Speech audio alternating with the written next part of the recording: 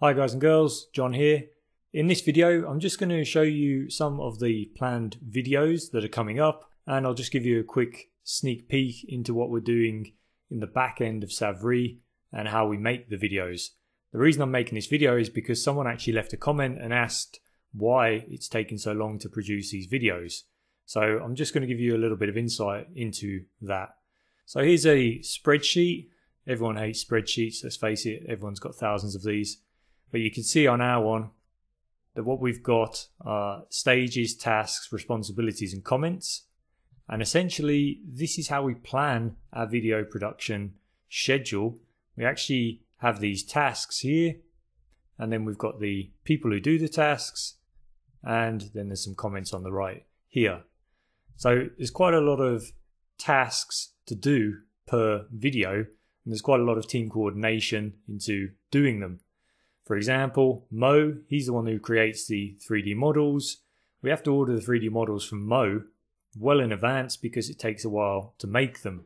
Mo actually flips out whenever we ask for a model within, say, 2 or 3 days because he's an artist and he wants to perfect it and he wants it to be the best it can be and he can't work under these conditions. And sometimes he sends a message such as, "John, I'm going to kill you if this happens ever again." And this is just the way we normally work. The images are made by Max or Nastia, and Zach does some video editing from time to time, and Mickey does as well. So there's quite a lot that needs to be done to produce a single video. We've now got this publishing schedule, and that's something that I want to try and stick to over the coming months because I'm a little bit slack when it comes to producing these videos. We don't really have a timeline, we don't really have any specific schedule. And that's why we're not producing as many videos as we should be, which is pretty frustrating because we need to do that if we want to grow on YouTube. As well as that, I realize for you guys and girls who are watching these videos, you want them a little bit more often, maybe once a week or twice a week if possible. And we really need to start producing more and more videos on time to keep everyone happy. So what have we got planned? We've got a large 2-stroke marine video planned for next week on Sunday. We've got a how piston air compressors work video planned for the week after that. Piping flange types, faces and surfaces. That's planned for the week following. And then something totally different, how boiler water reactors work. That's planned on about the 11th of April. You can see we've got a little note at the top here. It tells you when your viewers on YouTube are online.